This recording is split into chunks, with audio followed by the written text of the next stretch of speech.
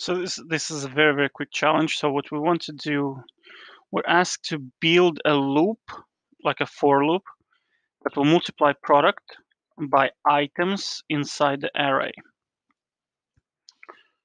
So we will need to create a for loop. I equals to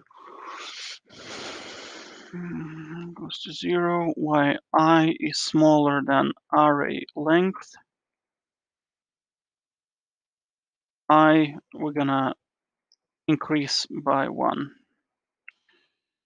And in here, we're gonna have product equals product multiplied by array index. We're gonna console log product. I think that should do it. Let's see. 1, 2, 6. Okay, so on the first loop it's 1, on the second loop it's 2, on the second loop it's 6. Okay. What happens if we start adding more? It should continue to multiply. Yes, excellent. Good job, well done.